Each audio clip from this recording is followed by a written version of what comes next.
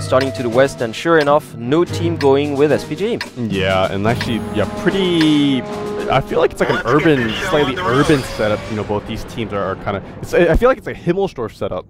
Almost. Well, yeah. I mean, they did go for a bit of mobility on both sides, though. I mean, actually, the NightEagles reverting to their initial selection that they had on mines. So 3 T69s, 1 T32, 1 IS3, whereas the Silidux Revolution is going well. Timothy sticking with his MX13 and 4 LT with his T69 as well. So that's a setup that almost mirrors their previous choice on Runeberg.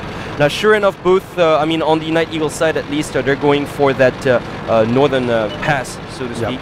Well, and this T1 has spotted that AMX-13 in the center of the map, but both teams will kind of just back off from that. Yeah, so both teams, well, sure enough, just going for that rocky area to the north, right south of the airfield. That's usually where all the firefight tends to happen. Yeah, usually towards that northern kind of central area.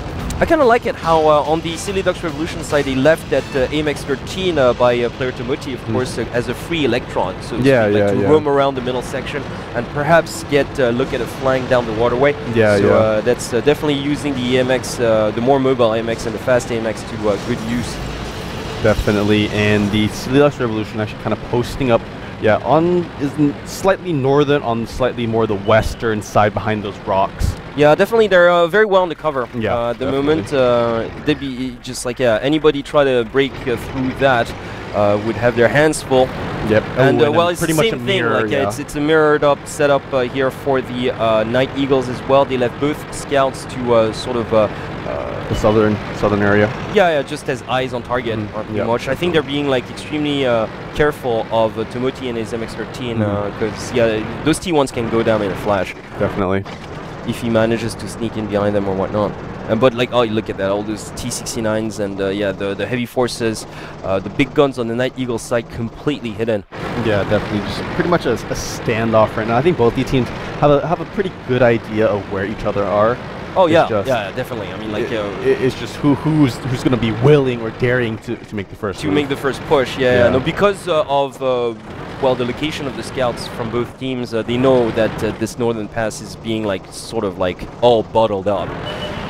Yeah, definitely.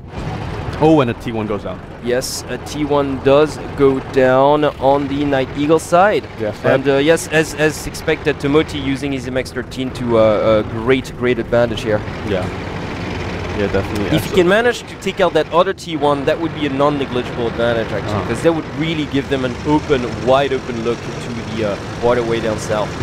Yeah, so the NightEagles actually down a T1, so they won't have quite as much vision up on that southern kind of hill area. They definitely have to keep them alive.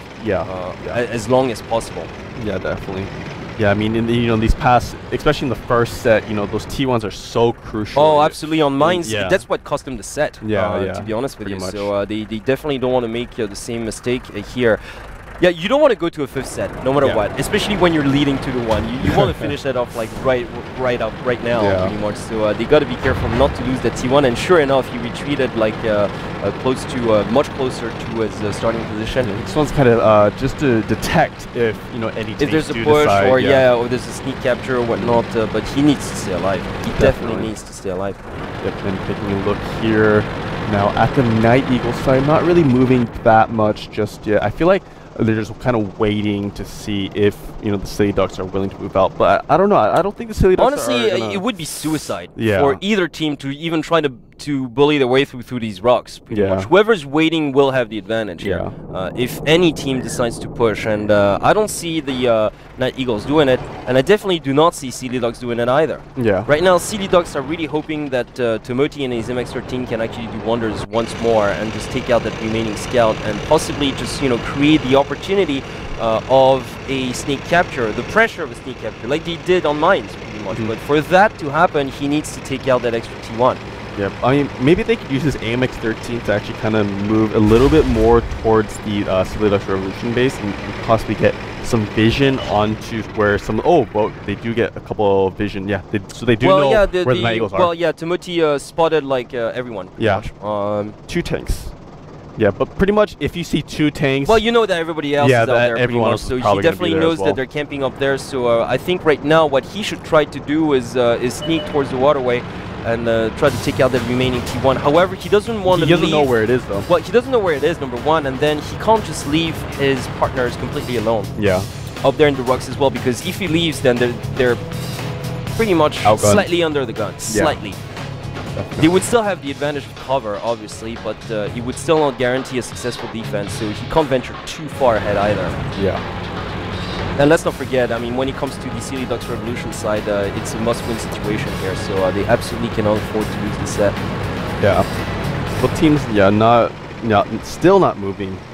And pretty much, I mean, I would say it's like pretty much a mirror image from, it's if absolutely symmetrical. Yeah. It's totally symmetrical. Yeah, if you cut the map in half and then fold it over, you'll pretty much have the same picture. But once again, it is up to the Silly Ducks Revolution side to make something happen here. I mean, they're the ones who are trailing behind. So, but I really don't see them like taking any unnecessary risks. Not in this kind of Mexican standout. Yeah, definitely. And about 4 minutes now remaining in this fourth set. Or perhaps they're just waiting for the nick of time, pretty much like in like they did on Mines in set number 1. However, they have to remember that this time around, the NightEagles do have 1 scout left. Yeah, so no movement still coming out from the Blues team. I just feel like there's so much on the line at this point. Both these teams are in the quarterfinals. They're so close to that final. Oh, but hold on. It looks like the Sea Ducks are actually on the move right now. Yes. Oh yeah, they are moving out. Yeah, they're going for it. They're actually going for it. I don't know if they're gonna go for a full-on push. They might just be repositioning themselves just to catch. Perhaps I think they're just trying to get a closer look as to where the NightEagles actually they are creeping up. Like, they are slowly pushing. Yeah, they're really close. If they go behind that rock, pretty much like Vayne, who's like pretty much leading the troops here, if he goes behind those 2 rocks here, that narrow gorge, he will get shot. Yep. Yeah, so that's actually like probably less than 100 meters away from each other at this point.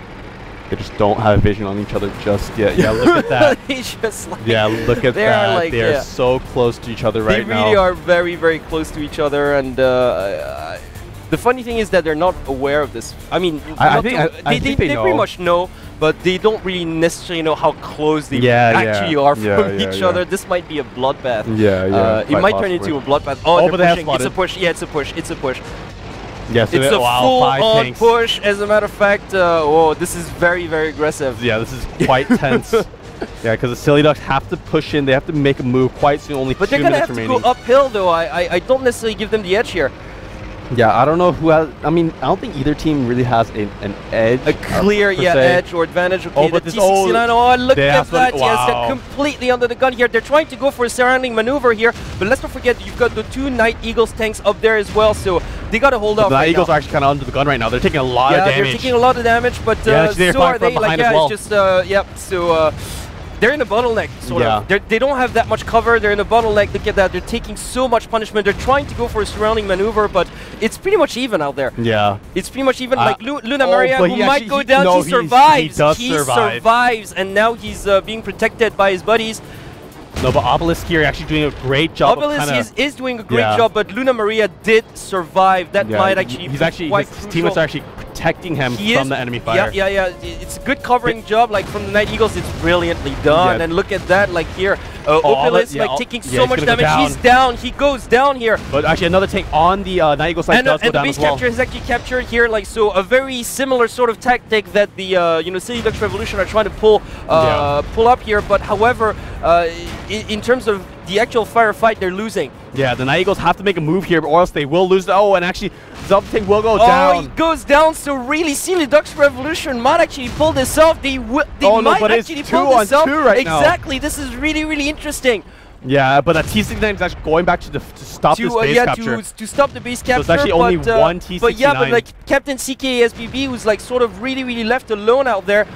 Yeah, Timoti here actually now also joining in this firefight. This is going to be hot. Wow! Actually, N60 doing a great job. Yes, so right now we've got Timoti and his MX-13 here, but he's... No, I don't think there's a chance that Timoti can do this. Exactly, because it's a T69. It is a T69, and it's not like you can outmaneuver a T69. But Timoti actually he's lining up for the shot, and Timoti's going to take a lot of damage here. You might get taken out.